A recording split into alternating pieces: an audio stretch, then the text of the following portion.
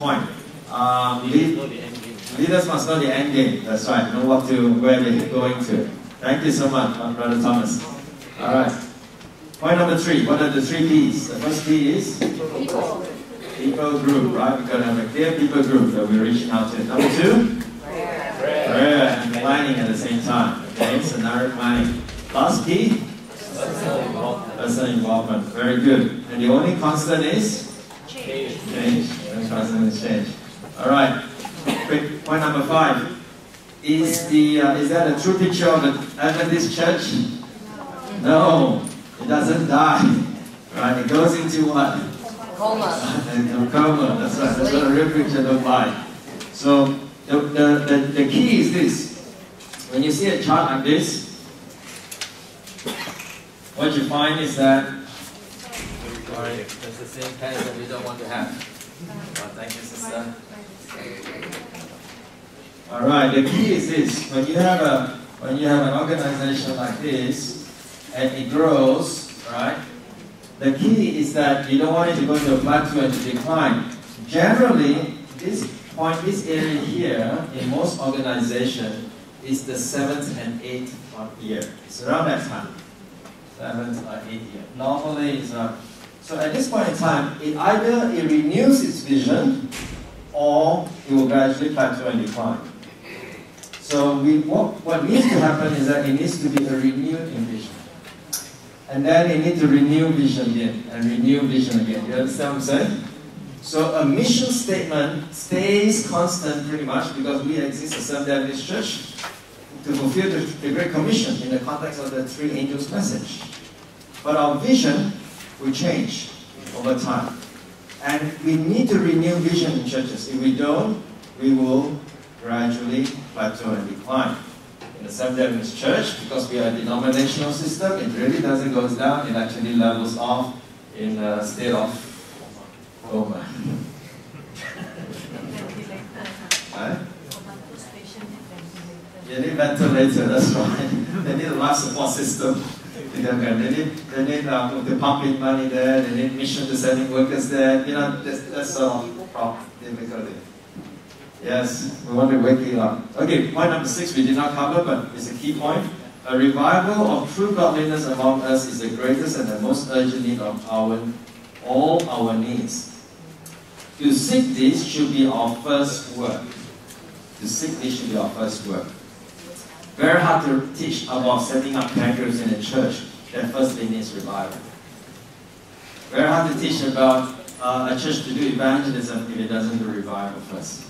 Revival by the Holy Spirit, by the Word, is very important. There must be earnest effort to obtain the blessings of the Lord, not because God is not willing to bestow His blessing upon us, but because we are unprepared to receive it. Our Heavenly Father is more willing to give His Holy Spirit to them that ask Him than our earthly parents to give good gifts to their children. Parents really want to give gifts to their children, don't they? But God even more so would like to give gifts to us. Point number 7. We are standing on the very borders of eternal world. We have no time to lose. There should be what? Well-organized. A well-organized plan for the employment of workers to go into all our churches, large and small, to instruct the members how to labor for the upbuilding of the church, and also for unbelievers. Those who labor in visiting the churches should give the brethren and sisters instructions in practical methods. Practical method of doing missionary work. I think this is so critical, honestly. When I invite speakers to our church to do training, we are very particular. I ask the question often, where did they apply this? Are the instructors practitioners of what they say, or they just theorists of what they say? It's so important to select speakers, and we make particular attention. For example, we may want to have a training class on how to give Bible study. Has that person really have experience in giving Bible study and won souls by giving Bible study? Or that person has just read a few books and put together a training course on that? When we want a person to teach us on church planting, has that person really planted any churches? Right? It's so important to look for practitioners who are spiritual teachers that we can call upon to teach. So over the years, one of the big things that we have put emphasis on is that when we put our training school online, Rightly Train, every single instructor there, we review the video that goes upon it. We are quite particular because we want to make sure we put good training resources together. We try to look for practitioners who are soul winners, who are church planters, who are disciple makers, who are gurus in their areas, who really know their stuff, because it's not just they have a longevity in service, but because they actually practice what they do. Alright, so look for that as a church leaders as you plan your training over the next few years.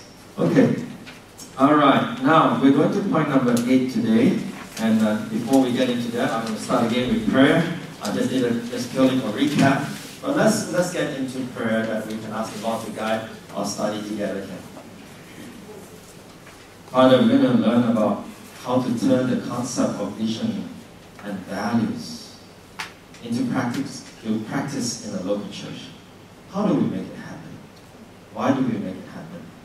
Father, we need your guidance and we need your spirit to guide our thoughts. As we learn together, may you teach us. Father, as we learn, give us an open heart to learn, an open mind by your spirit to feel. So pour your spirit upon your churches here that is represented here. That we may go away refreshed and renewed and ready to go. We ask in Jesus' name. Amen. I talked about the cycle of evangelism.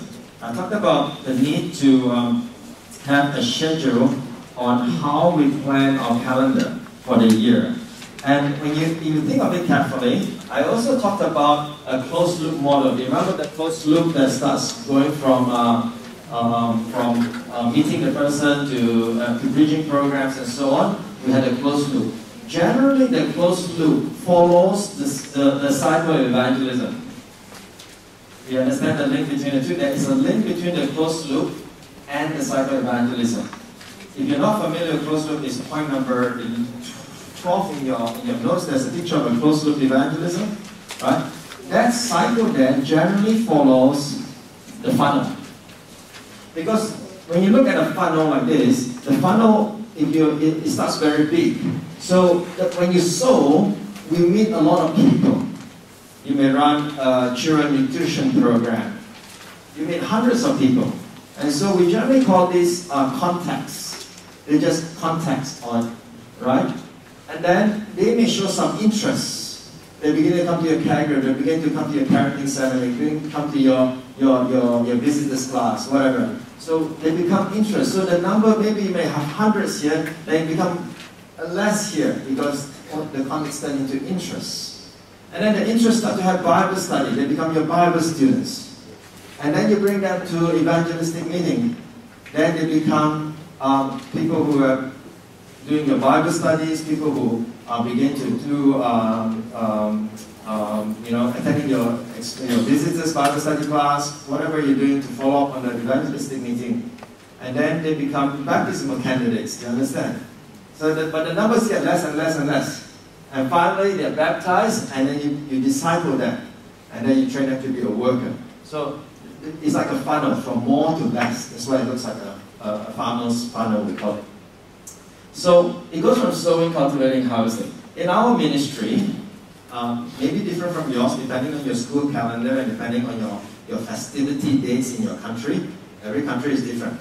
There's no point running evangelistic meetings, for example, for us during Christmas time, because our universities are closed, our target group, the universities and the young adults, they go on holiday, they go vacationing everywhere. So no point running evangelistic meeting for us during Christmas time. So we pick a time that fits for us.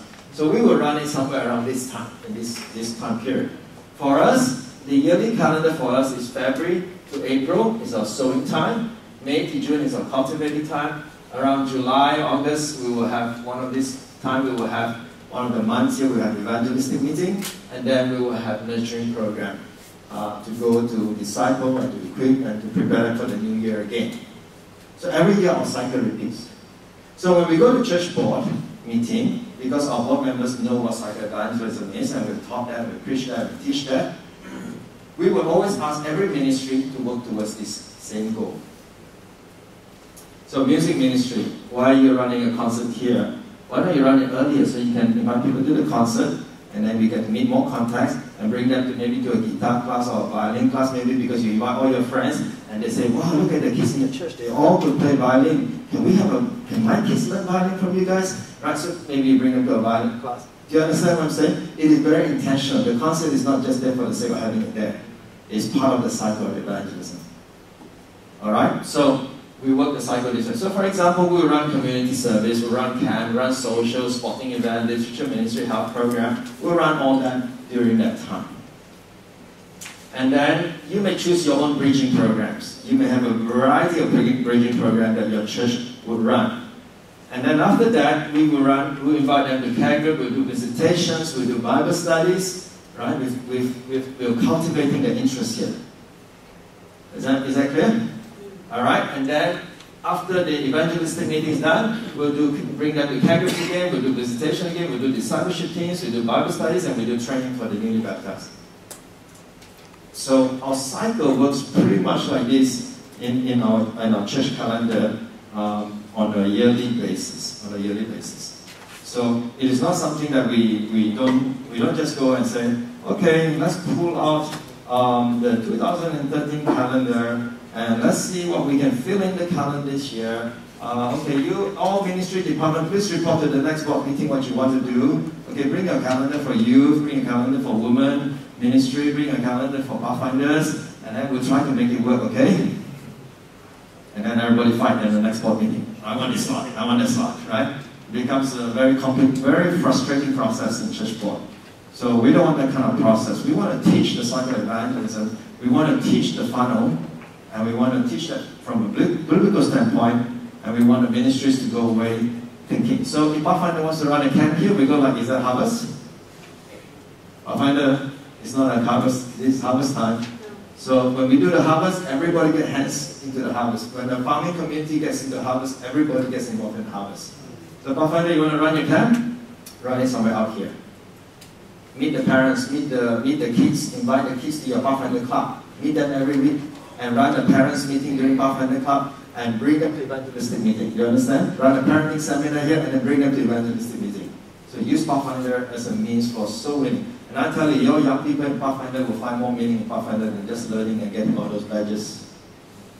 I think it makes Pathfinder more exciting. Because really, if you study the history of youth movement, AY movement, actually it's called MV and JMV. You remember that? It is all about missionaries, teaching our young people to be missionaries. But today, we call it AY, and I almost forgot the idea of missionary in there. We've got to come back to the basics, what we used to do. Come back to actually it's not a new paradigm, it's an old new paradigm. You know? So it's a paradigm that's old, but it's actually new again for us, you know what I mean? So the New Testament paradigm. So what we do is that after we have one ministry in our church that deals with students, and this is at one of our campuses, one of our outreach. So they have a theme for their university outreach. They call it HD program, called High Distinction Program. Alright, so High Distinction is a program that reaches out to students. We want to teach students, so some of the programs are like high performance seminars. Charge Your Life, High Country is a camping trip, so they go up to the mountains to camp, right? So anything starting with the word high, so they brand it as HD. So they make, the HD is an excellence, balance, and fulfillment. HD is a year-long program to help you to realize your best, your body, mind, and your spirit. Right? This is a program that reaches out to the university. And around here is a cycle evangelism calendar. So they marked out all the sowing programs, they marked out all the cultivating programs, they marked out they're going to run an evangelistic meeting here, and then they marked out they're going to do all the training program here. And this is the calendar for that ministry, reaching out. This is our Gateway East Church, our East congregation. So the calendars are intentional. We don't just design for the sake of just filling slots so that there's no clash between ministries, but all ministries work towards this. Does that make sense? Question. Yes? How early do you need to do planning prior to this calendar? Very much in the January, February timeframe, we're going to do all this. Yeah. So we try to do this before the year start. But generally, we would do it around January, February timeframe. to do all this. We got to get all the ministries together. Now, I know sometimes Norman Committee finish so late, right? And that's one of the problems that we need to address. I'll talk about Norman Committee later this afternoon, how we improve that process. But around January, we need to plan that. Now, we plan this yearly calendar. We plan this yearly calendar with the vision in mind. Do you understand? Because the vision goes beyond. Vision goes beyond yearly. It may run 5 years. That vision may run in your church. So, but you need to translate vision into yearly things so that you head towards the vision. Otherwise, there's a disjoint between vision, which is a nice one, good statement in your bulletin, but nobody cares about it, and your calendar. Because the real thing, the real measure whether your vision is working is does your calendar of activities and your resource and your money match the direction of your vision. Does that make sense? Yes. Yeah. So translating that to this is what's required. So, yes. Let me see what else. Okay. So, for example, I was preaching in. Yeah. Question. To clarify, because the cultivation included May to June, it actually starts in May all the way up to harvest, right? Not just May to June. Oh yeah, you're correct. So let's say if I pick August to be my evangelistic program, then you run May all the way to August. Yeah. But actually, you know what? During the evangelistic meeting, the focus is harvest, but it will be 80% harvest, but you still get 20% new people coming. And that will you still be sowing. But you carry them through to the next evangelistic meeting. Yeah. So that will happen. Good question. Any other questions? Yes? What's the minimum number of workforce people that you need to run this? The minimum? Yeah. We started off with 20 people. So, but you do what you can do. If you're a group of 20 people, you only choose one people group. That's all you can do. And you can put the things in there. You might do the things that you can do good well at. But if your church grow more, you can do like now we have 120 for each, 100 to 120 per congregation. Then what will happen is that we will only do 2 people groups. And we'll do the things that we can deal with for that year. Yeah. So if you have 20 people church or 30 people church, your resource is limited. And so you can only do limited things. So you might not be able to do all these bridging programs. You might just say, we're going to focus on camp. That's it, at the start of the year. Forget about all this. Or maybe we play badminton every Sunday. That's it. That's my friendship building stuff. So whatever your resource can do, you focus on that. But the care groups carries through the whole year until evangelistic meeting. On evangelistic meeting time in Gateway, our evangelistic meeting starts on Friday night because most of our care groups are on Friday night. So our seekers are used to come out already on Friday night. So why not start it on Friday night? Because you bring them straight to the meetings on Friday night and bring them to Saturday, which is a weekend, they can come. Sunday, they can come. And then maybe off Monday, off Tuesday, off Wednesday, and then start again on Thursday night and Friday night and Saturday. Do you understand? You make it as convenient as possible for your seekers to come. And so during harvest time, even the care group will stop. Because all hands on deck for the harvest. Pathfinder stops, everything stops. All focus on the harvest because that's what the harvest culture is. And then when it's over, then we start care group again and we channel them back into care group. And we continue the cycle for a year. Does that make sense? During Christmas, New Year time, sometimes people say, oh, people are traveling and our care group will be less people. Do you shut down care group? We don't. What we do is that we merge some care groups together and let the seekers still have a place to go to. Even though the members may go on holiday during Christmas, New Year, or Chinese New Year time, whatever. So instead of 3 care groups, you merge down to 1 care group or whatever. But ensure that you still have a care group that's running year-round through that. Like we have student groups that will merge from 3 care groups maybe down to 1 or 2 care groups. Depends. 2 care groups will merge to 1 or 1 care group can join the other care group, whatever. You just need to manage the transition periods. Alright, but always harvest time starts at a time when it's the most convenient for the seekers, which generally is where they used to go to care group. 80%, if you have this model, you will find that 80% of the people attending your evangelistic meeting are from your care groups. And they have a relationship already. So even then when they hear testing truth, they won't be so afraid. They won't be fearful because they feel like, hey, but these people are real, these people are loving. I know this is true, but what is it about, right? So it helps with the process.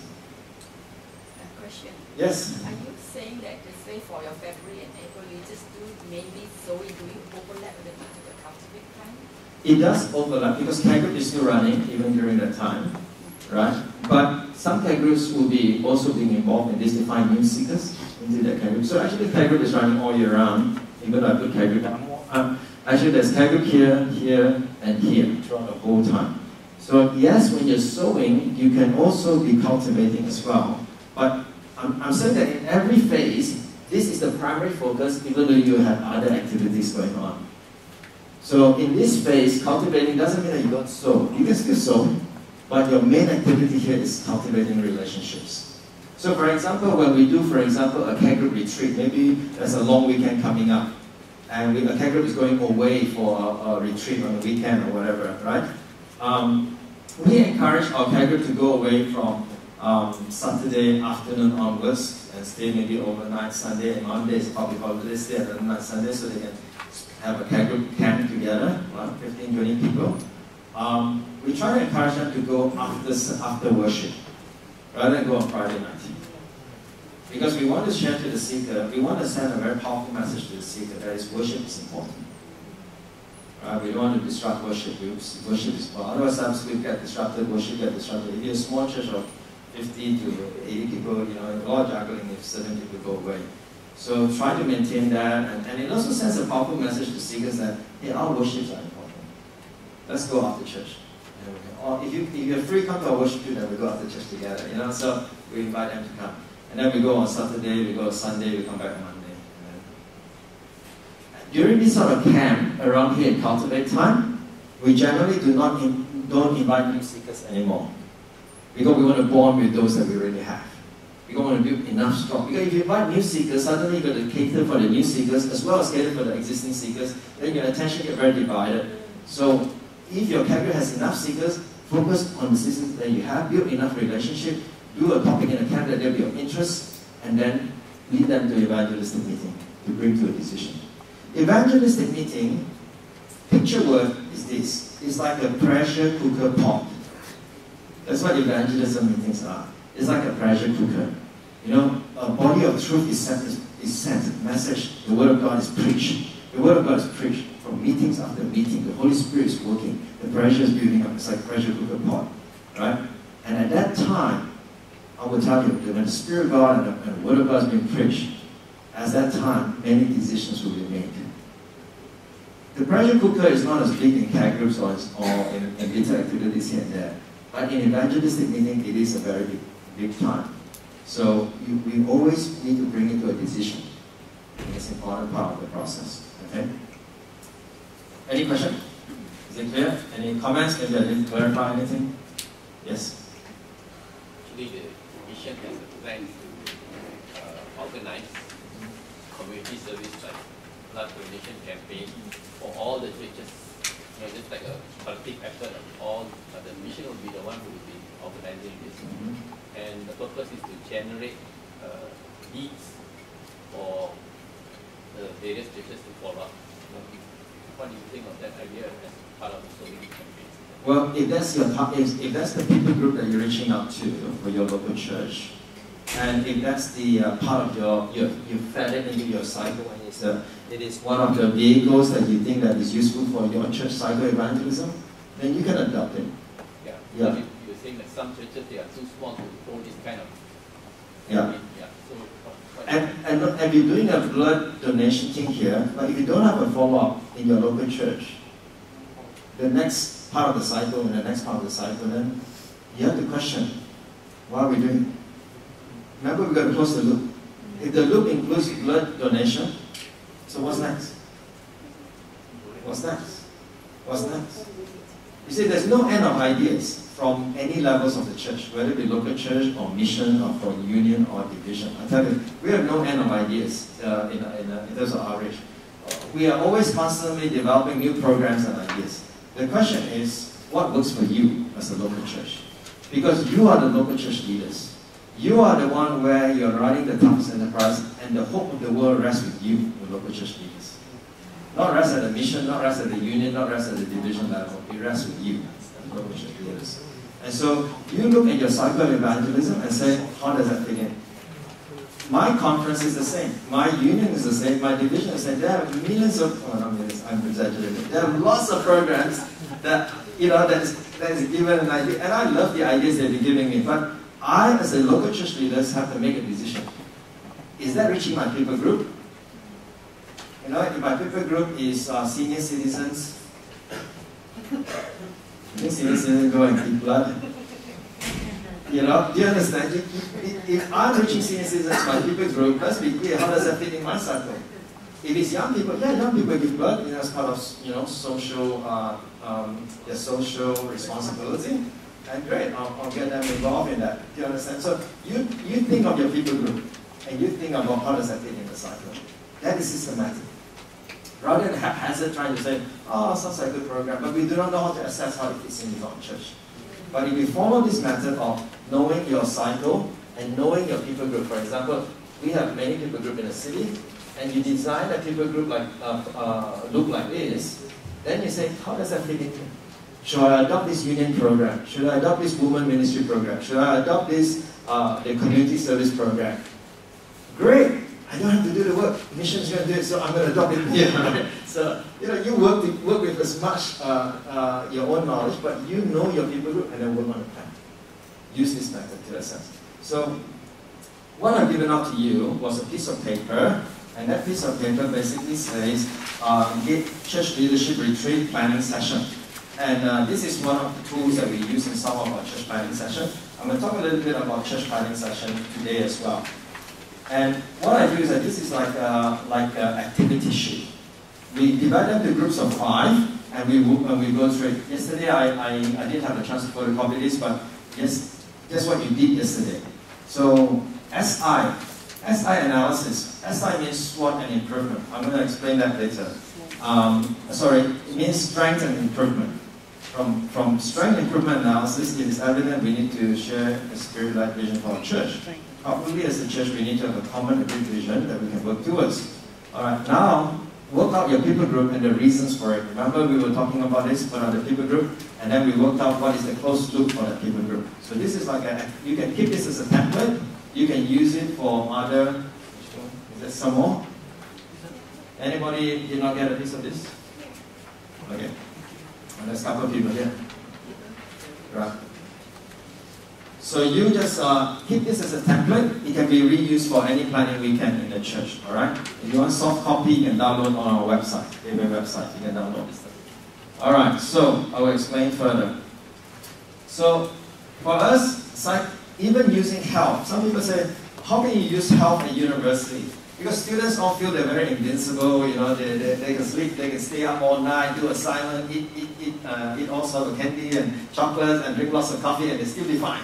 Health ministry, that's just for old people. Don't use it in student ministry. I tell you, it's amazing. We find health is an entering wedge. It's the right hand of the gospel. Young people are interested in health. You better believe it. Young people, some of the jogging tracks, some of the gyms are full with whom? Young people, they want to look good, feel good, they want to build their muscles and so on. Right? So young people are interested in health, but the question is, what kind of health program you reach? No point teaching diabetic, care, those ones. Young people say, oh, that's not my problem, talk to my parents, talk to my grandparents, whatever, right? So you got to go into the health program that meets where they are at. So, for example, we run like a health expo, health screening at university, in a public university. So we have all our banners that describe the new stuff, like you see trust, there's air and temperance, and we have different banners for the new stuff, and we just show that up. We have a medical doctor that takes a final consultation. We do the height and weight, body mass index. We go through all that. Many of you are familiar with Health Expo, right? So we go through that to find contacts. And when we find these contacts and we get to know them and we give them literature and material, then we invite them to a university cooking school, right? Because students, they eat out all the time. The food is oily, unhealthy, and so on. So we say, free cooking class. Want to cook like Jamie Oliver? You know Jamie Oliver? You know, the British chef, the young chef, you know, when you watch his cooking, it's sometimes very headache because the camera just goes all over the place. You know, it's a really cool sort of cooking thing. He cook really fast. So, want to cook like Jamie Oliver, come to this, you know, it's free, it's make fast, healthy food. So we have it in our center, we got Facebook, they can email in, you know, and we tell them where the map is and the location, right? So we invite them to build relationship. So from the Health Expo, you build relationship. Okay. But you know, if you want to teach cooking class, if you bring all the aunties and aunties to teach, sometimes it's very scary because the students don't have blender, they don't have these herbs, so the food the menu you choose also got to be very relevant to the students. You cannot have 15 ingredients and the students will go like, oh, I don't know where to start. So confusing, this menu too complicated, forget it.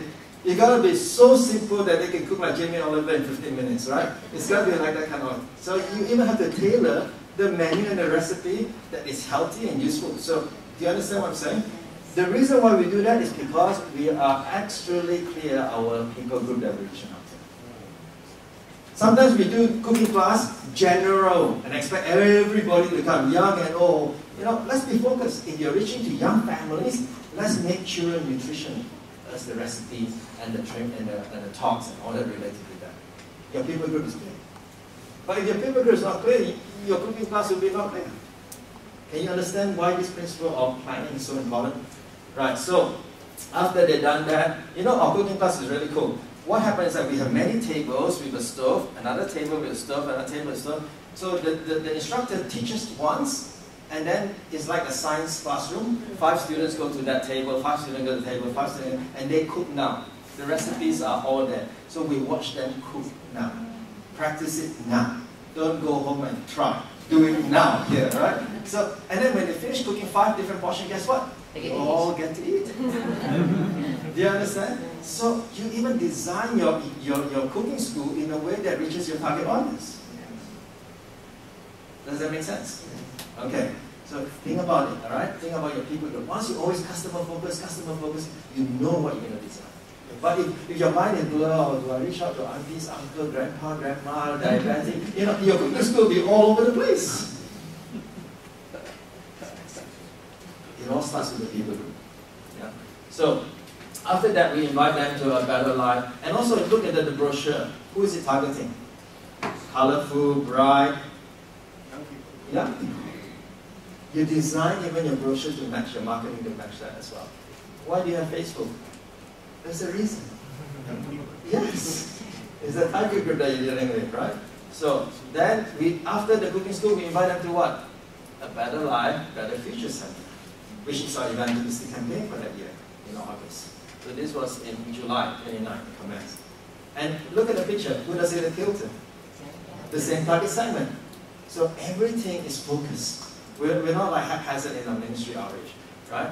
And then we tell them where we're going to be, add 10 years to your life, vital lectures not to be missed, health and spirituality information booth. You know, so when you come, you know, to this seminar, while you're waiting for the seminar to start, there's chair massage offered to you. You can sit down and have a nice chair massage. Then there's information booth on health, you know, with all the banners when you start. And then they come to the first weekend. The first weekend we have Dr. Jia, our medical doctor, who teaches health, and she will teach about health in 3 or 4 lectures. And then we say, come to the next weekend, because the next weekend is not just about better life, but it's about better future. What's the point of having longevity when the world is collapsing and when the disease is rampant everywhere? And you know, people say, what's the point of living a long life? I must enjoy life now and have life to the max. Who cares? You know? But if they know the future, it makes life different. So we put the health in the 3 angels message. In our jargon, it's health and 3 angels message. In the marketing jargon, it's better life, better future. Yes. I noticed most of your events held outside the church. Yes. Because we don't have a church. We run this. This program, the cooking school, is in our training center, Gateway Training Center. Yeah, and it's next to the university. We have a rented shop front in front of the university. And I tell you, it's a miracle why we can own it. We don't own it. We rent it year on year. And you know, for a ministry like ours, it's a God's miracle that provides the funding for it. But we go by faith that that's happened. So for public evangelism, for gospel, we don't normally run it in church. We do not run in church. In health, yes, you can run it in our center. Because, but we also are sensitive because not every Taoist or every Buddhist or every Hindu will walk into a church. They will rather walk into a neutral ground. So go to where they're at. In our case, they are here at the university. So we rent a place at the university to bring them here. So the principle is this: if you run a gospel program, try to find a neutral place. It works better. If you run a health program, you can run it in the church hall, but probably not in the sanctuary, probably in the church hall or community center next to church, that's fine. People don't mind coming to a church hall for health program. But for gospel program, no. We find it better run in public places, neutral grounds. Make sense? Okay. All right. Thank you. Any other questions so far? Please ask. Yes. Thank you. You mentioned that for the evangelistic meeting, 80% of them usually are already in the CG. Yeah. So why don't you hold it in the church? Because they are already, I think some of them are probably attending church. No, we don't, because we still want to reach the other 20% in the community. So for the sake of 20%, you want to But not all the 80% may have gone to church before. Yeah. And they may not be ready to go to church. So we rather hold it in a neutral ground. Let's reduce the barriers of entry as much as possible. So that's why we rather hire a place for the meetings. It might cost a bit more, but the results will be better. Yeah, neutral ground. You're blessed here today because you got a hospital, you got a college here, you got neutral grounds already. For other religion, this is quite neutral because people come to this hospital from all faith and all religion, isn't it? So you have a neutral ground already. For us, our neutral ground is a university, so we use that. Yeah. Thank you. Yes? Do you have any points of the things that is making this proportion right? Instantly, that's the cooking or something. Basically, they thought that's the foods, right? Especially the nutritions, like the part, for example, like the Korean food, you know, have it like Korean food. Any part Eurasian food to be more mesmerized things, right? To be more organizing, to organize the class session.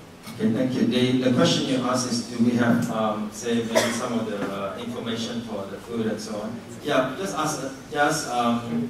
You can reuse it. There's a lot of stuff that you can reuse. Okay, so feel free to ask if you're interested to run like cooking like Jamie Oliver. Come and see us. We can even give you the brochures. You can just change the names and the maps, and you just go around with it. No problems with that. You know, we are blessed in our church because we got graphic designers. Our young people use their gifts and their talents for God. So if you have people who do computers in your church, let the young people design this stuff. They know their segmentation. You know, my eyes don't look the way they see. So if you want to reach the segment, make sure you use that. Have the people who know the segment design the stuff for that. Thank you.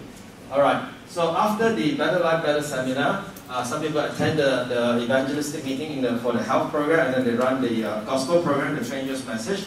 Some make decisions and they're ready to go into Bible studies and so on. Some are not ready. Some say that, oh, I need to know more.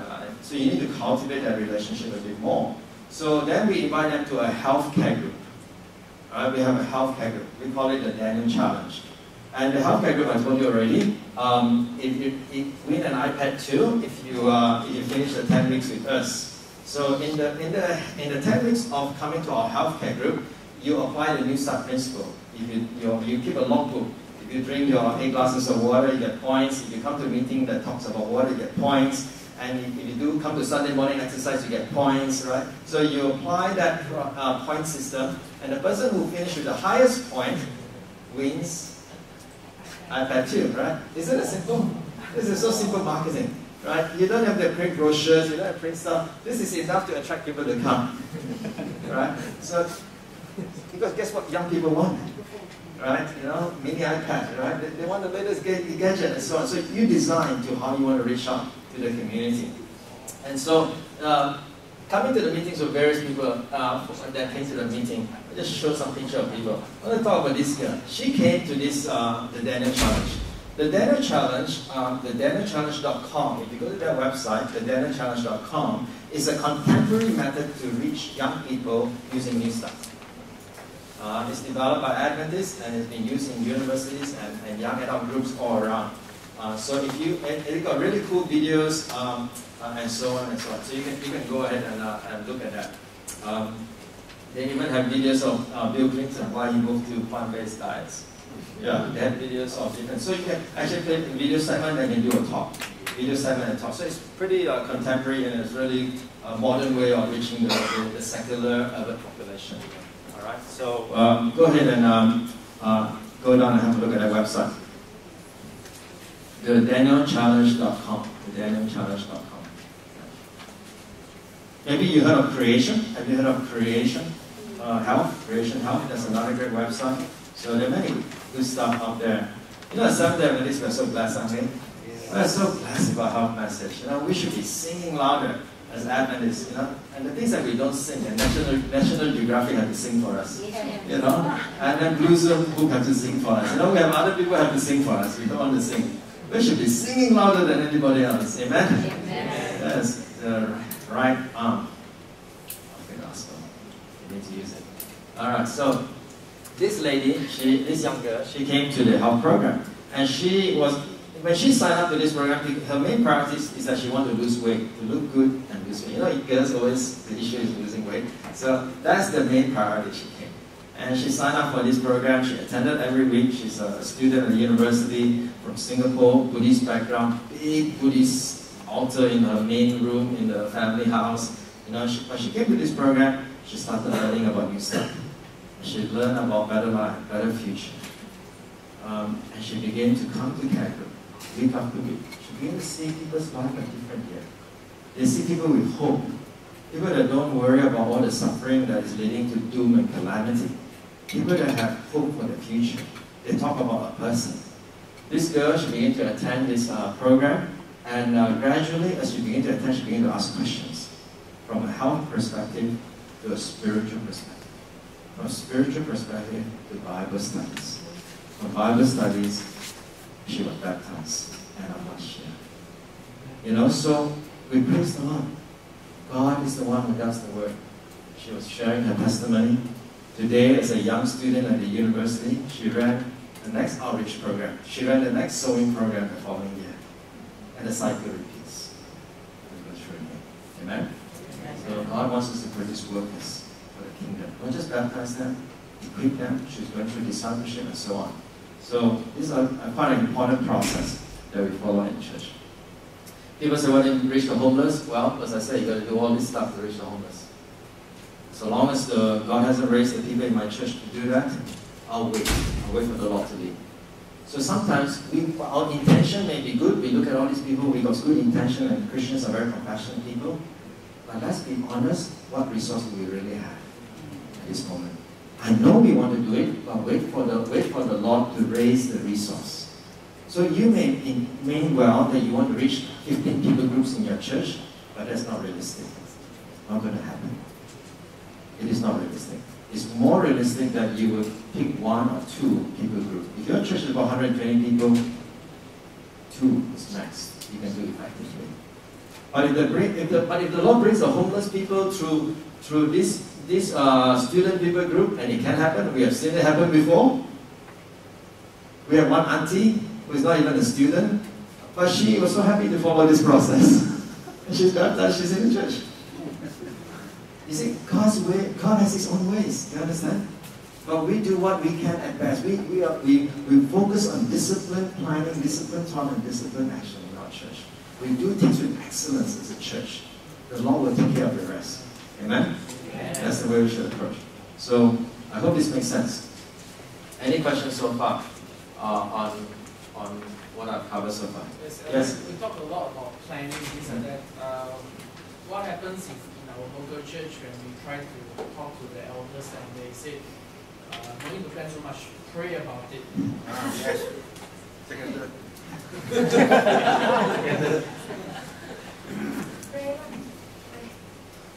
We don't see them doing anything. They just pray.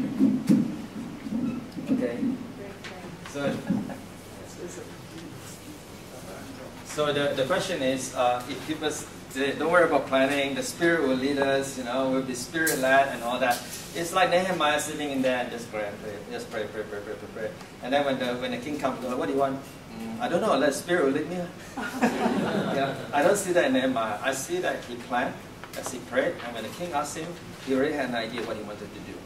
So sometimes a couple of steps is required. Number one is that we really need to have an opportunity to study the Word with our friends in church. We need the opportunity to study the Word with them so that they see the principles of planning in Scripture. Because sometimes our words to convince them will not get through. Let the Word speak to them. There's power in God's words. So if you want, give them the video, let them watch the video. That's fine. Number two, if they say, just pray about it, then you say, okay, when will you and I pray about it? Is 7 o'clock on Sunday morning together, okay? Shall we come together to pray? Right? Because we talk about praying about it, but we don't just pray individually. Let's pray together. The church that prays together will go far in its ministry. So I think sometimes in prayer together we build trust with each other. Yeah. But I understand that problem. It does exist. That people say, oh, you know, we don't have to plan. We just go by the Spirit and go by leading by that. Don't plan so rigidly that you cannot let the Spirit change your plan. I believe in that too. The Spirit does change plans. I'm a believer in that point. But the vision doesn't change. The plans can change, but the vision will not change. Okay. Pray that God will give you opportunity to meet together. I don't think that you can ever change somebody's mind if they are not prepared to read the Word themselves. We have to let the Word change their minds. And so that's why I always, what I teach you here, what I share with you here, use them, please. Just read, no copyright, you know. Study with them, Nehemiah chapter 1 with them. Go through those principles. Let them see those important points. And then the Word will be clear. Because there's more power in that. Amen? Yeah. Good point. Any questions? Yes? You had a personal experience, like what he was just saying, though. Your church, you said, wouldn't listen. And so then what did you do? You went out and started the gateway. Well, I wouldn't say they won't listen. I think that they had fears that the young people would be taken away from them and all young people would plant this new church. But the honest reality is that most people stayed back and only a small number of young people went out. That was their fear in their heart. But if the purpose and the vision is placed for soul winning, we're not dividing church because we don't like the worship style. We're not dividing work because we don't like your leadership. In the split from the church is none of those issues, but it's for soul winning. I think the Lord will bless. And so it's important. At that time, there will come a point in time that if the way who you are, that God says your people group is this. Let's say my people group is young people, campus, and young adults. But my church, that's not their priority. My church is near a senior citizen home, and their people group is senior citizen. It will come a point in time where I will say, well, praise the Lord that they have that people group. Praise the Lord they're going to run all this program for the senior citizen to reach out to them. And I wish them the best. Because I can support initially for a year or two, but gradually my heart will still be discontented. Like Nehemiah, my heart will be discontented. And God will say, Johnny, you're going to find other brothers and sisters with the same people group and band together and start reaching out the area that God has placed you for. Then you will live your life to the full, to the abundance that God wants you to live. Yeah. Doesn't mean every now and then I can't help them when they're running a program for the aunties and uncles. I will still help them. But I know where my heart is because I know what God has called upon my life. So if we are not clear what God calls upon my life, that's okay. Continue our journey, and God will make it clearer as we hear His voice. That's why I'm so important that Tina covered what she covered, that we hear His voice each day. Yeah. Yes, guys. Yeah. Actually, continuation to Jay's question, right? Okay. Assuming that I have a program, I have my team ready, and I bring a church board, right? And I get a no. Yeah. Can we, the team, do it on our own? Okay. Despite, knowing that the church does not agree. Yeah. Begging said originally, we do it in church. Since church said no, can we do it outside? Okay. All the same vision. Yes. All right. Thank you so much for that question, Alex and Jay's asking a question called change management. How do we manage change? Alright, it's related to change. Let me cover the topic on change management first before I answer this question. Otherwise, it will be kind of like jumping all over the place. Is that okay? Alright. One of the area of managing change is communication. There is a need to communicate. And if we don't communicate, then we would have a problem. So turn your Bibles with me to the book of Nehemiah. Again, our best MBA book in the world. Let's go and study it, right? Nehemiah chapter 2. And let's go and look at the Word of God together.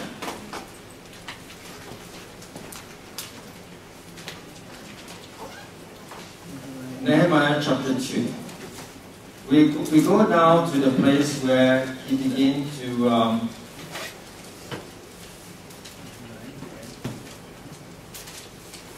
verse 10, chapter 2.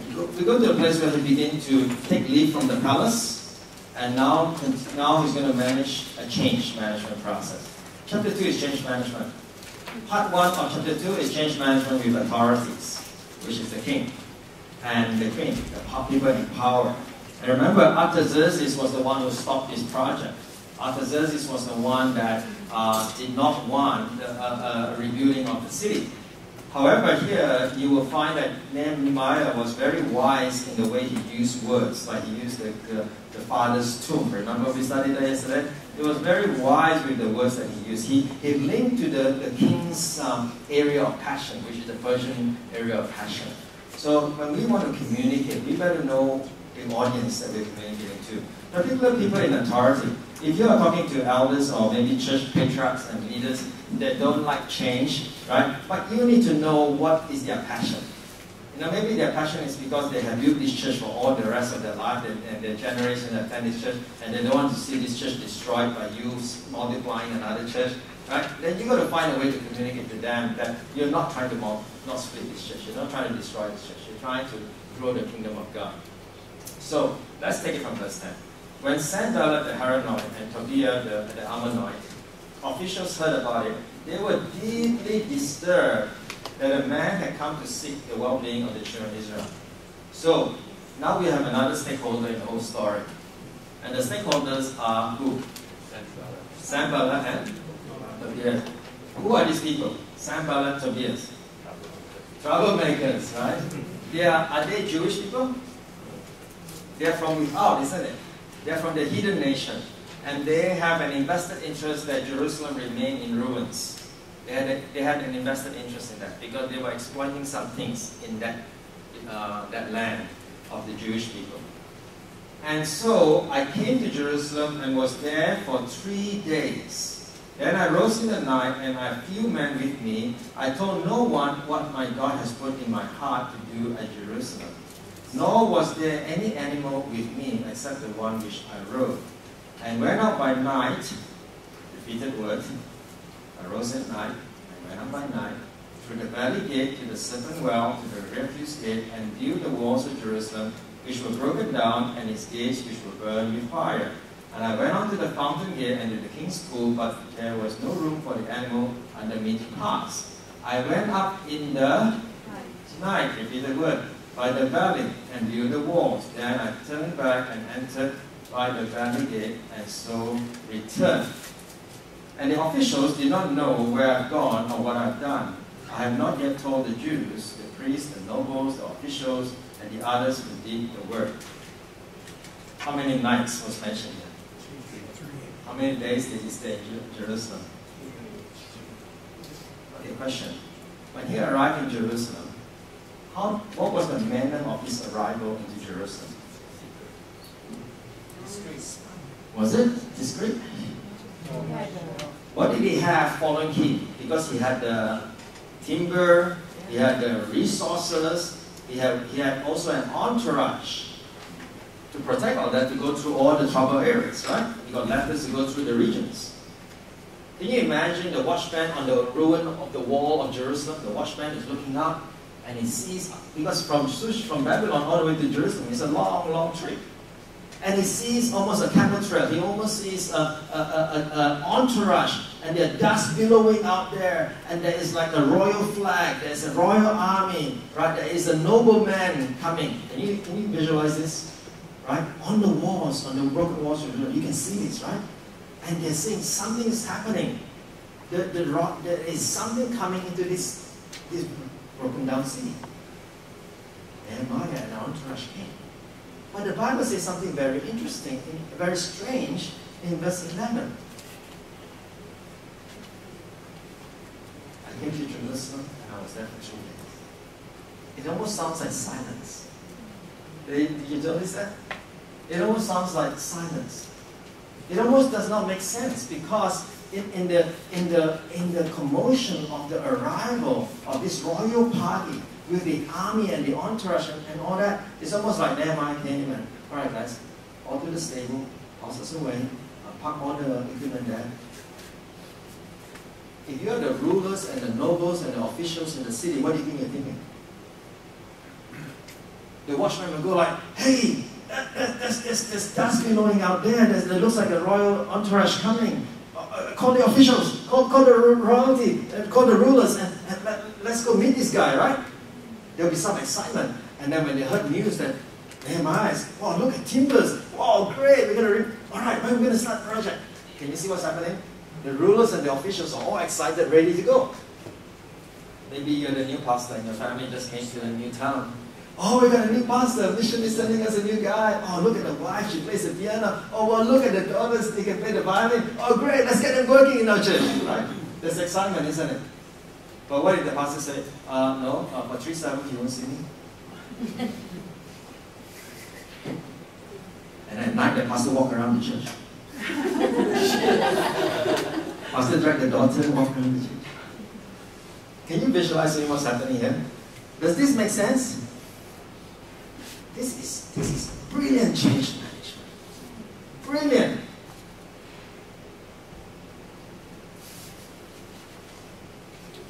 You get it? Why? Why is it brilliant? Think of this carefully. Think of this carefully. There's this great, he's got all the letters, the royal letters to pass through the region. He's got all the authority and all the power. He's been appointed there for a 12-year period to run this project. He's got all the worldly authority to do this and all worldly resources to do this. But he came along and he stayed quiet for 3 days. Ah, my sister is right. What did he do? He's doing assessment. He heard from Hanani and his brethren that the war was in disrepair, but he personally hasn't seen it. Sometimes when a new pastor, a new leader come to town, you know those laggards, their voice are very loud. Hey pastor, new pastor, come. I want to take you for lunch. Let me tell you what's happening in this church.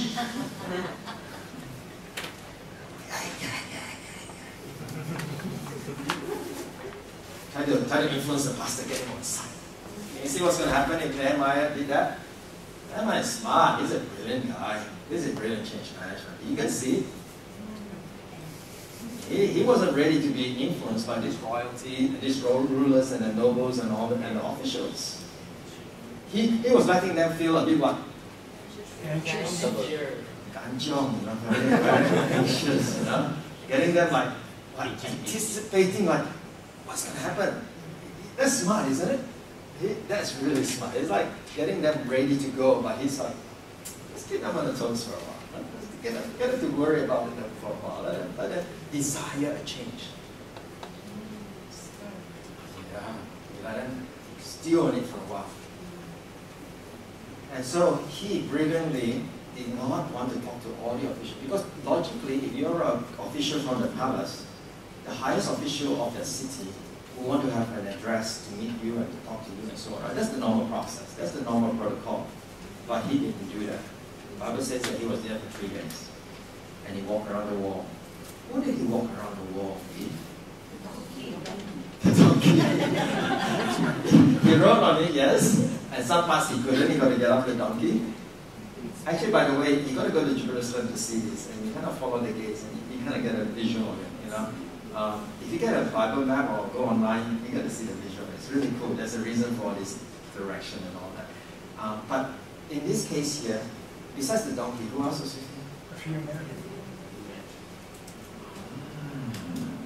Who is this few man?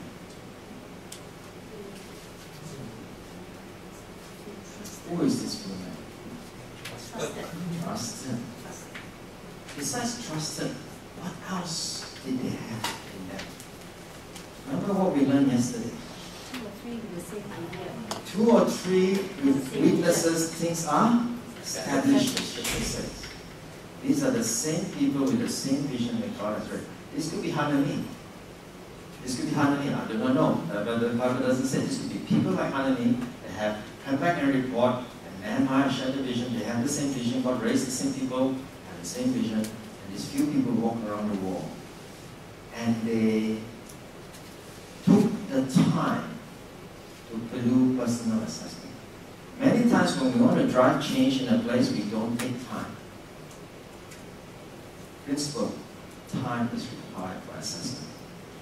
Time is required for assessment. If we don't take the time and we are so excited, oh, God spoke to me directly, I got a vision, I got a 400% authority, I'm going to judge whether the pastor agrees with me or not. You're going to have trouble. You're going to have trouble if we take it away. Yes, even God may have spoken to you directly. Yes, God has spoken 2 or 3 people directly. But the rulers, the church board is not ready yet. The officials are not ready yet. You understand what's happening? But they realize that you're taking time to assess, and you're walking through the walls.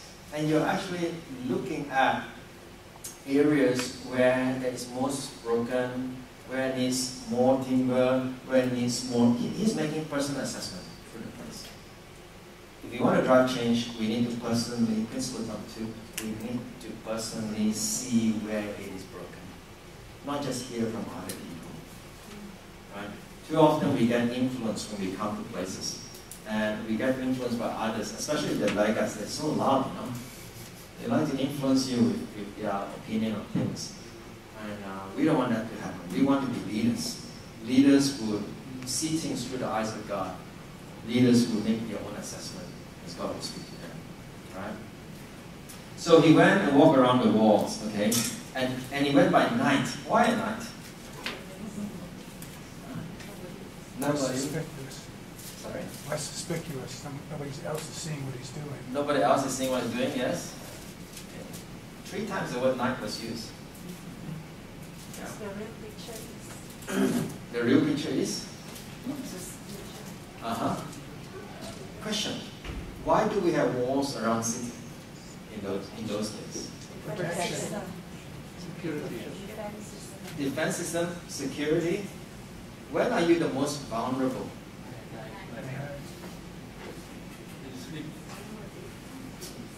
You're vulnerable at night, right?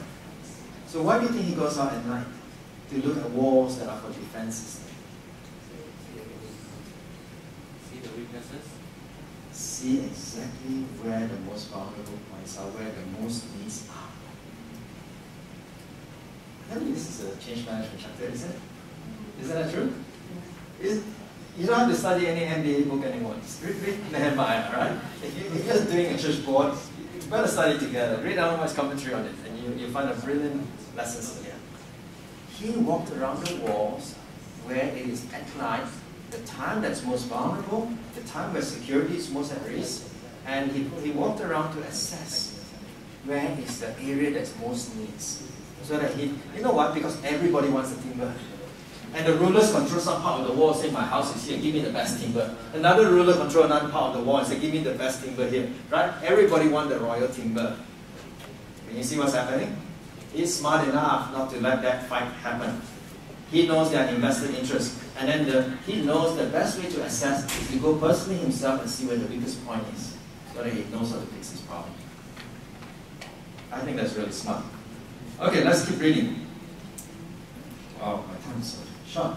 And the officials did not know where I have gone or what I have done. Verse 16. I have not told the Jews, the priests, the nobles, the officials, or others who did the work. Wow. I don't know how he had that brilliant knowledge, but he didn't even tell the priests. Did you notice that? He didn't even tell the priests. If you read the chapter 10 to 13, you know why. Because the priests themselves were colluding with the heathen nations. So it tells me something's going on. The laudation it wasn't even laudation. It was almost beyond laudation. This is beyond lukewarm. This is almost opposite situation here. These churches, they are like going down such a terrible lifestyle problem they have there. So he had to walk by himself, and he walked around the walls. Let's read further. Finally, in verse 17, then I say to them, who is them? We just talked about it. Who is them? In the context of verse 16. Comes from 16 to 17. Alright, it's everybody, right? The priests, the nobles, and officials. Then I said to them, you see the distress that we are in? How Jerusalem lies waste and its gates are burned with fire. Come, let us build the walls of Jerusalem, that we may no longer be a reproach. What kind of language did he use? Inclusive. He included himself. Yeah. Communication principle. Communication is important. Be inclusive. You elders, huh? It's your problem, huh? Hey, Pathfinder, why you all like that? Right? We are, what is this we and them and us situation? It's a problem in the language here. But Nehemiah was good in communication. Was he lying when he says that we are in distress? You see the distress that we are in? He wasn't. He walked the walls. He knew exactly it is. He knew exactly the problem, and he exactly belonged. He owned that problem straight away. The other thing about walking the walls would make him own the problem. Otherwise, you become like an external official just giving direction. This is leadership. We need to walk the walls in leadership. Too often, we leaders, we get our mandate and our instructions, and we come in there, we think that we're Superman trying to make a change. God says, roll up your sleeves, walk the wall first, listen to the people, truly understand where the needs are. Don't drive change without listening. Don't drive change without observing where the weakness and the problems are. Don't be influenced by all these voices. You just go there and make your own assessment. Bring trusted men who have the same vision that you have, that God has raised up with the same vision to do the same. Consult with them. Okay? And then he gathered the people together finally. Then there's a second level of communication. So, firstly, with a group of trusted people that he has worked with, and another level of communication. The other level of communication is we, us, we. Very inclusive communication languages. And that's the style that we should choose as leaders. Too often we try to put ourselves higher than everybody else. And Jesus said, let us esteem others better than ourselves. Leaders are to be servant leaders, to be humble, to be there. And so we see that. Okay. And then verse 18, and I told them of the hand of my God which has been good upon me, and also the king's word. Okay, which one comes first? He told them about the king's words or God's hands first? Why did he do that?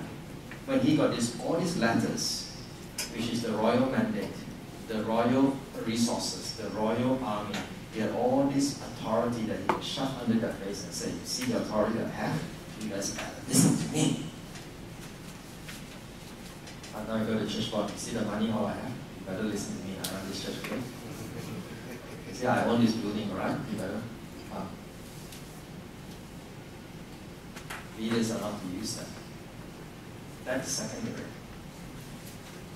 That was a blessing of God, because God moved the hand of Adventist. He came first and said, it's the hand of God on us.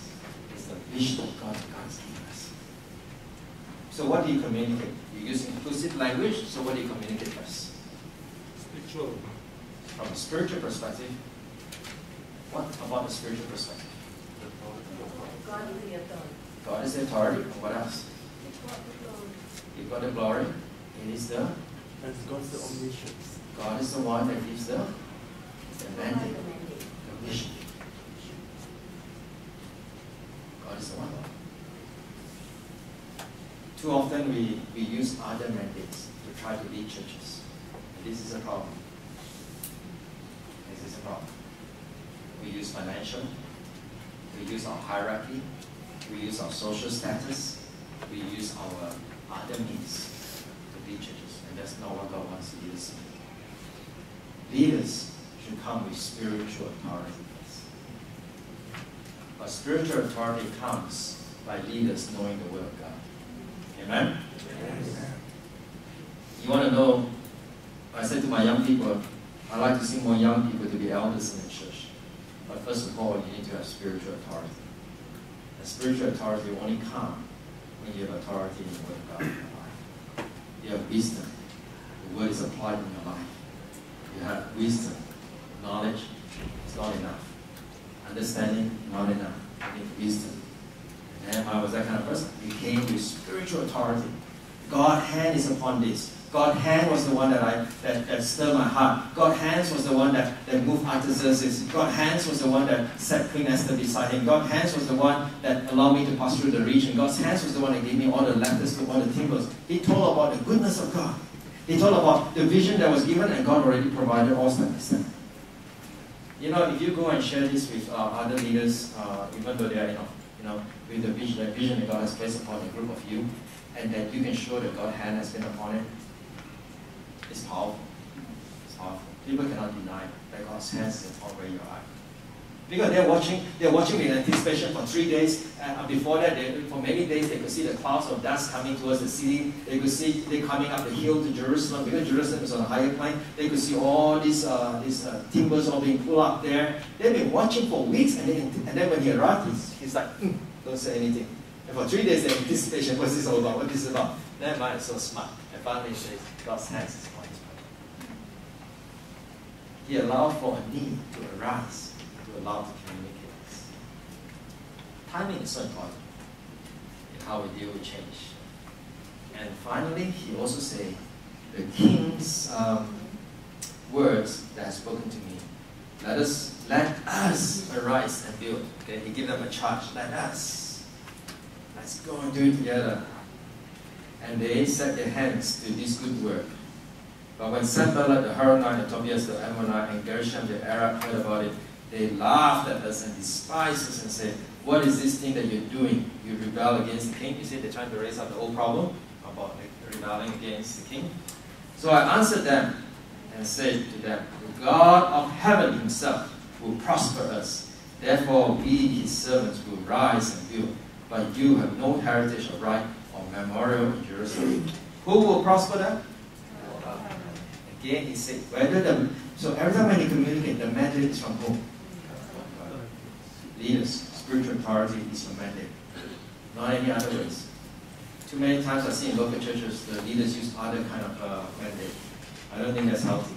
I think it's healthy to see the call of God upon your life, the vision that God has placed upon your life. And when the vision is clear, the people group is clear, you've been praying about it, you've been planning about it, that is clear. You just go share the goodness of God, what God is doing for that vision. Amen?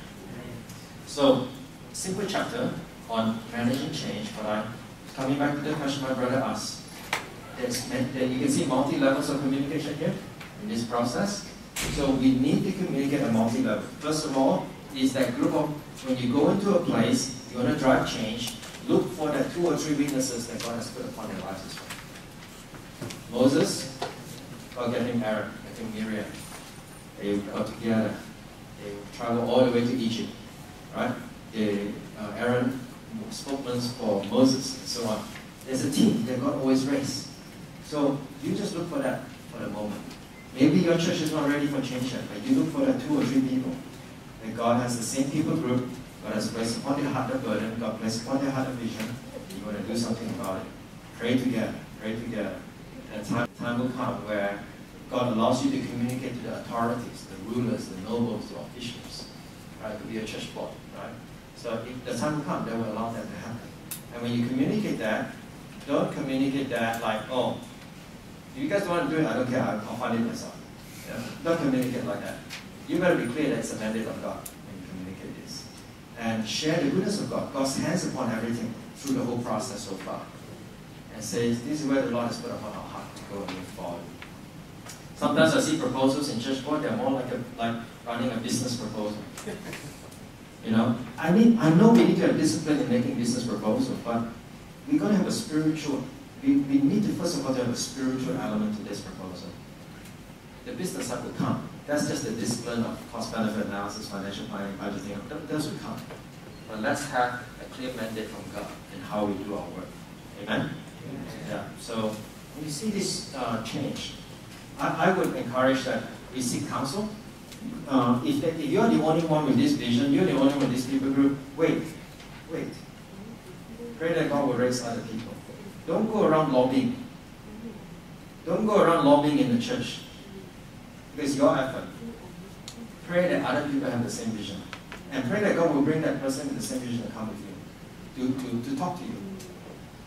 You'll be surprised. When you pray, the other people say, I got the same attitude. And they talk to you. You're like, wow, that's exactly what I've been thinking about. That's spirit-led. Amen? And then you talk together, you know who they are, like-minded people, you pray together. When the opportunity arises that you can present to the church board, or to maybe the personal ministry department, or the evangelism department, or the youth leaders, whatever, you present it. And share with them what God has been doing in your life. And that's the key, how we move forward. Then we will reduce some of this corporate style of approach in our churches.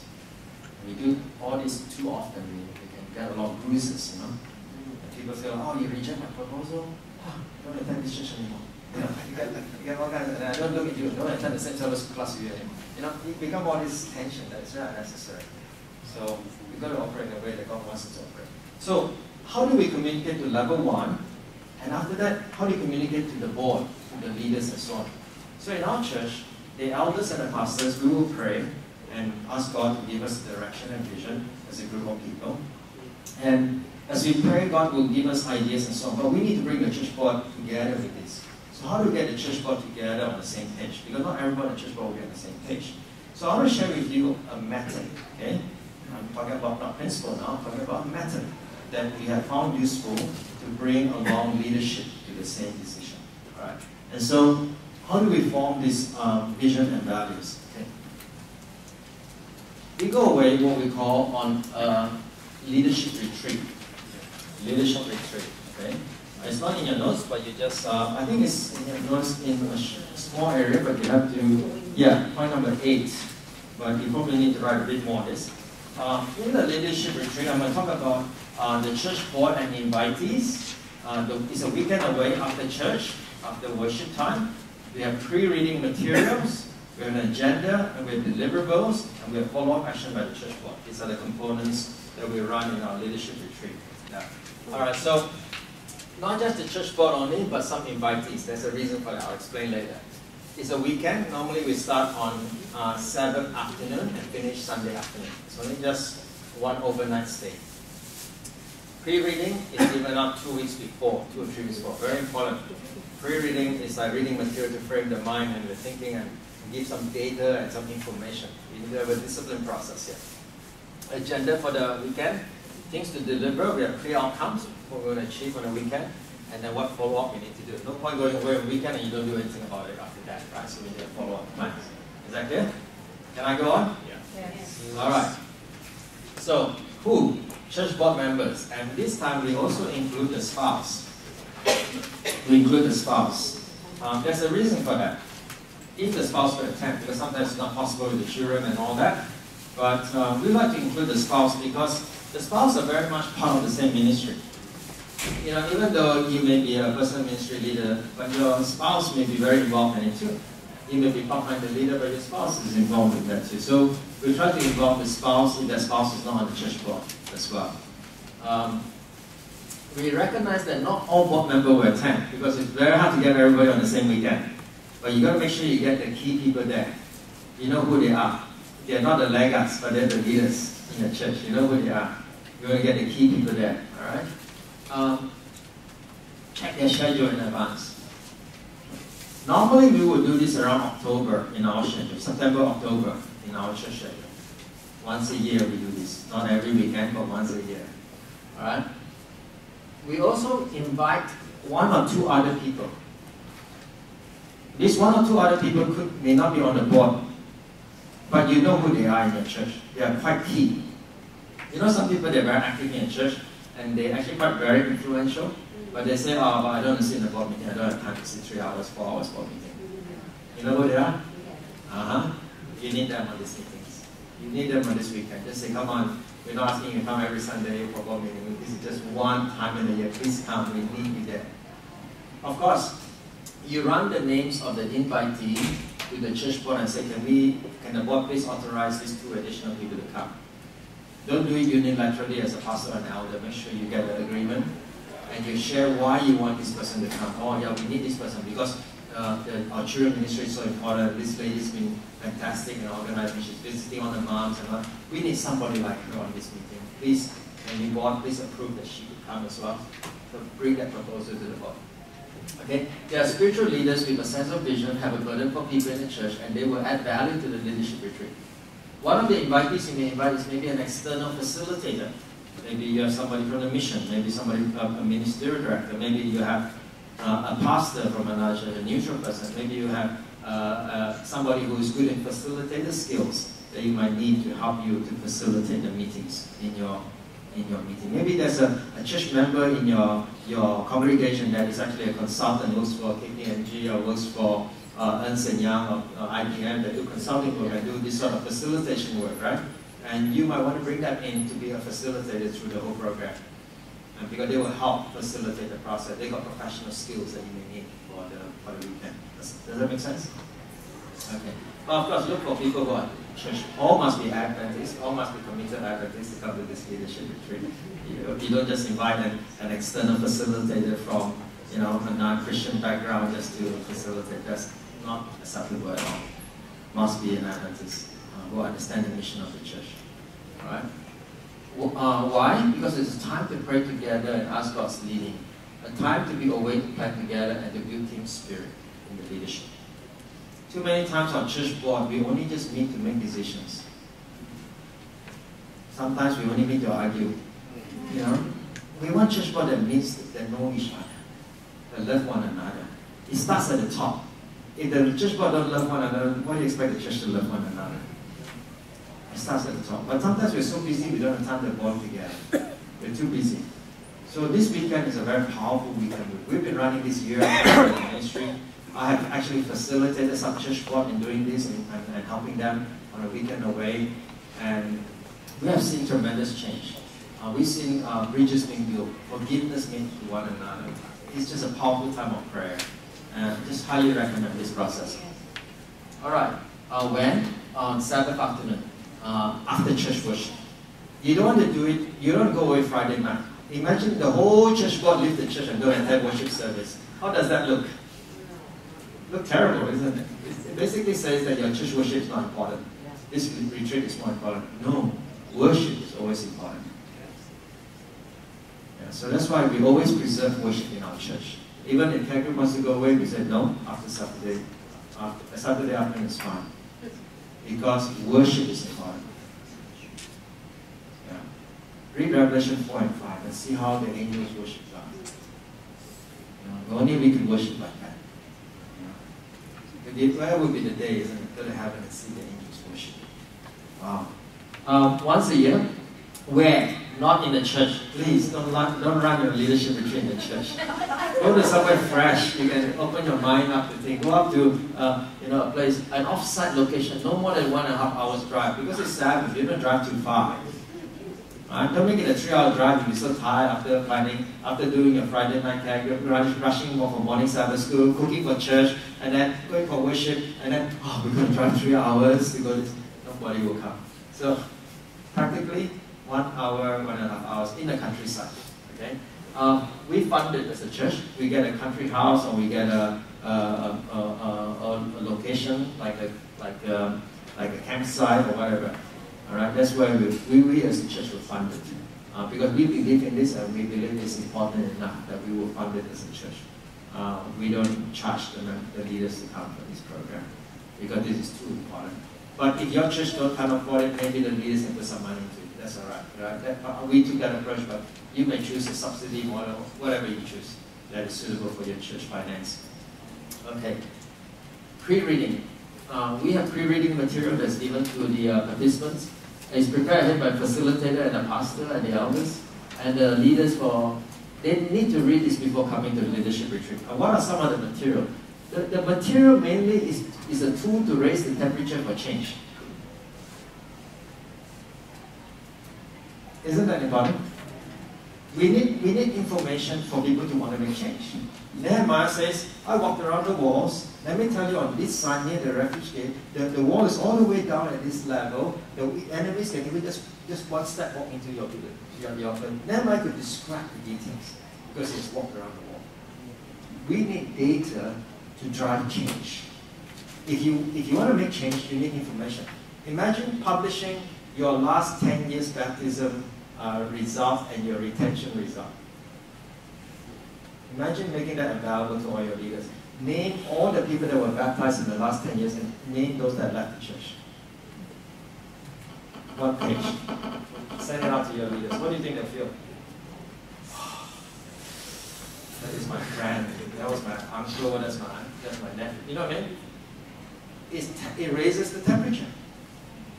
Imagine publishing your Sabbath school statistics. Count the people that come at 8:30. 5, 7, 9. Yeah. Publish that data. Why are we afraid of it? We all want good news, don't we? We all don't want bad news. You're going to see a doctor, you better get the real news. Right? So we want to get the real news. So publish some data. But don't publish just doom and gloom. Publish hope as well. Give them some case study. Give them some church case studies. Give them some results in other places and other models. Get them to read. I like to get them to read Spirit Prophecy. I might take up extract from Testimony Volume 9 to get people to read. I might take church growth materials that are, some of the church growth material on our church history is fantastic. If you want some of this pre-reading material, come and see me. I'll give you a whole set of it. Church growth material of the days of J.N. Andrews, S.N. Haskell, all our pioneers church growth studies. Fantastic reading. You don't want to miss that. And work done by A.G. Daniels. Do you know A.G. Daniels? A.G. Daniels was the General Conference President during the final years of Ellen White. A.G. Daniels was an incredible General Conference President. And he's an Australian. And he's one of the first Australian General Conference President we had. But he had a vision like no other. And he worked so well with Sister White on so many things. So read some of his works by A.G. Daniels. That's amazing. So I will give materials like that for them to read, to prepare their hearts before they come to this. I will give them some church data for them truly to see where our church really is at, rather than just come without information. All this is preparing the mind towards the retreat. Because if you don't prepare the mind and prepare the information, everybody will be arguing from a different database. We all must come from the same common database, right? Alvin, common patient database.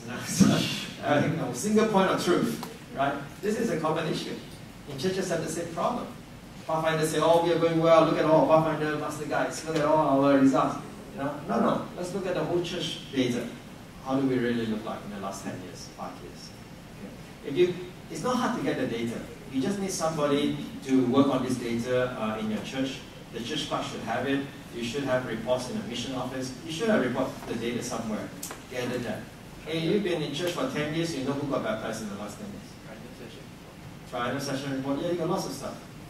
So there's a lot of things available. But you want reports that really raise the temperature for change. Not just any nice, wonderful, beautiful, blurry report. You want really reports that work, that get people to think. So it gets the participants to start praying over things before they come. Start giving them prayer requests to pray for the meetings, to prepare their hearts for the meeting. Does it make sense? Is that clear? Okay. So what do we do? This is a sample agenda. I want to run you through the agenda, what we do in the meetings, so you get an idea. And I hope this is something very practical and useful. We don't have time to go through. So we start off at 4:30 for 15 minutes. We have a prayer and welcome and objectives. All right. And then we have a study on a Bible study. In this case, I was doing a parallel between Nehemiah and the church. So between our local church and the passage in Nehemiah. And then we will spend 30 minutes of Bible study. Then we'll do what we call SI analysis, strengths and improvement analysis. Have you heard of SWOT analysis? Yes. You've done SWOT analysis, okay. I'm just talking about strengths and improvement. I'm not talking about strength, weaknesses, opportunity, and threats. I'm just talking about strengths and improvement. I'll tell you, I used to do SWOT, but now I do SI analysis. Right? I'll tell you the reason why later. Prayer time, we divide to prayer groups, and we break up a groups of prayer, then we have dinner, we close Sabbath, there's a devotional message by a pastor, and then we have prayer time one by one, one-on-one, pair of people to pray. Then we do an exercise called Focus on Vision and Values. This is like a facilitated activity. Then we have prayer time again by ministry group. We got the same group, we pray together. And then the next day, Sunday, we have a morning walk, early morning walk, for those who want to go for a walk. And then we have a devotional again. And then we have self-prayer time for yourself. We have breakfast. And then we have other activities as well, which is dealing with different things that we work with. This is breakout groups again. And then we close, and then we finish. That's what the schedule looks like. Did you notice, what do you notice that's very common through the whole agenda? Prayer. Prayer. That's the key. Prayer in groups, prayer in pairs, prayer individually, prayer in ministry groups, prayer, we just have different types of prayer. Group prayer, conversational prayer, and so on. Very key. And the activities are like the things that I shared with you. These are activities worksheets. So we do something called an SI analysis, strengths and improvement analysis. I want to show to you how strengths and improvement analysis can help with finding out what are the values of the church. Okay? Remember we talked about vision and values, right? People say, how do you develop vision in the church? How do you develop values in the church? I want to show you how these worksheets will work in developing those in your church. And this is a facilitated process, and you will see that they discovered. Now, I used to do SWOT analysis. Don't get me wrong, I don't think it's wrong, but I have a preference to do SI analysis. Because SWOT says strength, weaknesses, opportunity, and threat. When I see God as a God of excellence, and God is awesome and powerful, and the church is the apple of His eye, and the church is His agency to reach soul, I don't see any threat. I don't see any threat, in my view, because I see that the kingdom's purpose goes beyond this. He has victory over the enemy's threat beyond us. Amen? I also noticed when I read Alan White's writing that we should not utter words of discouragement.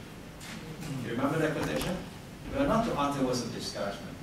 Weaknesses tend to point us into areas of discouragement in the church.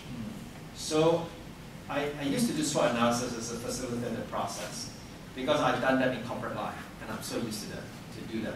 But when I tried that in church several times, in several consulting for churches, I realized that the discussion deteriorated into discouragement.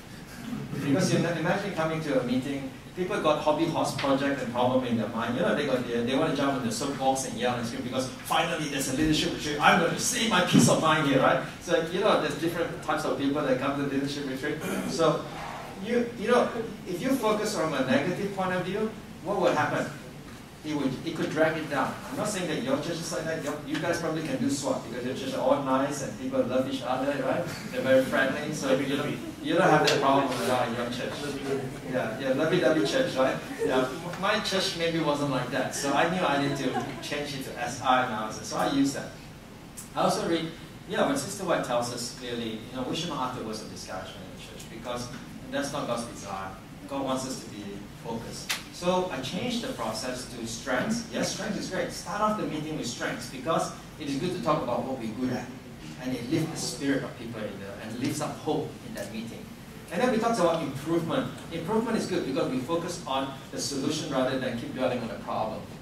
Right? Because sometimes, when you discuss weaknesses, it could drag out. You can't do it over the weekend. It'll take you 3 weekends to talk about weaknesses, right? People got their complaints, they want to yak and yak and yak about their problems, right? So I want to stay away from that because I don't want to drag the leadership meeting down to that kind of gutter level. I want to stay up here and look out forward to hope and to future. So we focus on improvement. How do we improve? No point. When we talk about improvement, of course, at the back of people's mind, they know what the problem is. But we don't need to utter those discouragement. We don't need to. We will talk about moving forward. So as a facilitator in this sort of weekend, our objective here is to point people forward because Jesus is the head of the church. And he is the one who is the general that is the church. And if he is the church, then we go with his drum beats. We go with the way he approached things. And if Jesus is the type of person, I believe when you see, did he ever sit down with the disciples and do a SWOT analysis? Have you ever read anywhere Jesus say, you came back from the mission trip, this is your weaknesses, you know, you don't do it this way. I don't see that. I see Jesus talks about strength, Jesus talks about their improvements. So when I study scripture again and look this corporate method that I used to use, I realized that I want to put that method to the test of scripture and see anywhere in the passage of scripture that we ever do this sort of thing. Do you understand what I'm saying? So don't be offended if you do SWOT analysis. I don't want you to feel like I'm like looking down on that. I'm not. I used to do that, and it may work for your church because people are very friendly and happy together. And my church wasn't, so I needed to do something different, and I searched scripture and I did this sort of methods approach. So I hope you understand that, okay? So take the results that you've done, use those results that you've done. Don't feel that you have to throw it away and start again. But I just want to show you another method that I think could apply if you think so, all right? So let's have a few more questions. Is there any questions? Yeah. What are the indicators that you took there? The yellow and the red and all that? Yeah. Okay, I'm going to come back to that because the method that we use is, okay, the colors represent something. We call it scan, focus, and act. All right? Because when you do a facilitated process like this, you need to scan the big picture. What's the issues? What are the strengths of the church? What are the areas of improvement? Scan it. Then you need to focus on the things you're going to work on. Then you need to turn the focus into action. Yeah, scan, focus, and act. Scan, focus, and act. It's actually a consulting methodology. If you work for EY before, you know what it is. Yeah. I used to work for consulting, so I've done this sort of thing. But again, like I say, some methods are good, but we need to just assess that against scripture. All right. Yes, Pastor. How big a group do you take out for the weekend? How big a group? Is there a number? I don't know how big a church board is, but 20? Max. Yeah, 20 is fine. I can work with that. Yeah. Not too many. Not too many. 15 is alright. 10 is okay. Yeah. Depends on your church board. Some church board has, I did some work at one church in Sydney. They had like, wow, 9 elders in that church, you know, plus their spouse is already 18 people. Then you had the other ministry leaders. That's a lot, right? So you gotta watch it. If your church has, if the group becomes too big, then maybe you don't invite the spouse this time. Right? You just have the board members come only. Right? So it is a bit of a sacrifice for our church leaders to go away on the weekend because it's a weekend away from their family and their kids. I understand that, and I know that it is a sacrifice on their part. That's why we, as a church, don't want them to pay for it. We will pay for it to invite them. And we choose quite a nice place, you know, a reasonable place. Not like staying in bunks, in the tents, in the camping, sort of, you know, roughly outside. You know, it's a nice country resort, you know. And then, and sometimes we have the spouse come, which is great because they can also help with the cooking. And while their leaders are fighting, the spouse can help with the food and all that sort of stuff. But we keep food really simple in this sort of process because we don't want to be bogged down with the logistics. So even if we're just having like a simple dinner, like a salad and pasta for dinner, that's all we do. Normally we just say potluck, bring a dish, and we do the Saturday night that way. And then Sunday we do pasta and salad. So we try to keep food really simple to low process. But 20 will be a good number. 25 you can work with it, but it's challenging. But 20 will be an okay size to work with. Yes. I don't know some full name, but why encourage to bring the spouse?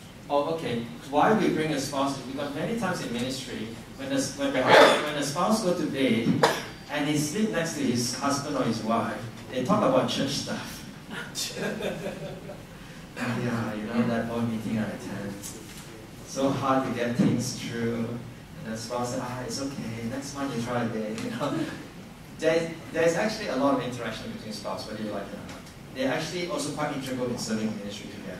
I've seen that in churches. I don't know about your church, but in my church that's the case. So we see them as team of ministry. They feel a part. Definitely they feel a part. Definitely. So I see the value because they are team ministry. The Bible says two shall be one. And they teach the one. So that's the reason why we bring the spouse brother. Not because we want to discriminate the singles who don't have spouse to bring, but just want to recognize that the spouse actually contribute a lot to the ministry as well. But that's if you got a small church board. If your church board is like 10 people and you have 5 spouses, 15 people, that's alright. But if your church board is 20 people and you add another 20 people, then you really can't run this retreat. It's way too big. 25 is max. 20, okay. More next time. So you look at your church board. I don't know what your church board is like. Yeah, question. We are very blessed in our previous church in KL to have run 2 actually retreat like this. Yeah. We just learned by mistake, but essentially our first retreat was something like what you just shared. Yeah. It was after church and things like that, and we were a very lovey-dovey group. Yeah. So we did SWOT and it was great because people were very objective and focusing on the weaknesses. Yes. Anyway, so it was really well, and we came up with vision and mission which we all felt part of. Great. Moving on 3 years, we had a new board already. So we tried to do the same thing, but we did not get a chance to go out to a different place. So we did it at one of the homes. Yeah. And this time we had someone who, the first round we did, it was someone inside the group who facilitated. Yeah.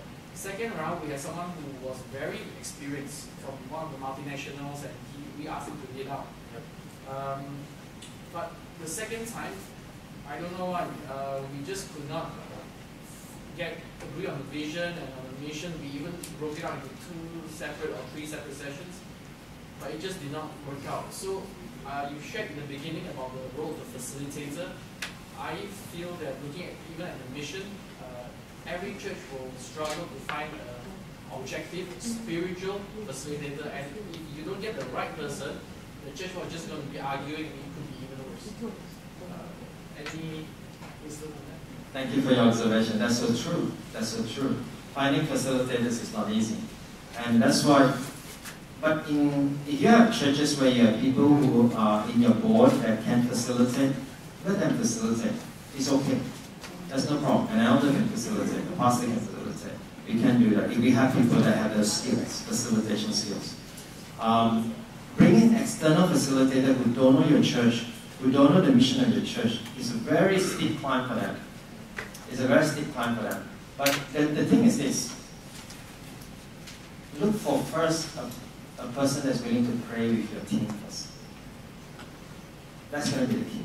It's not going to be their skills. It's going to be the spiritual vision, spiritual outlook that's going to be the key. So try to do it internally with your own resource if you can first.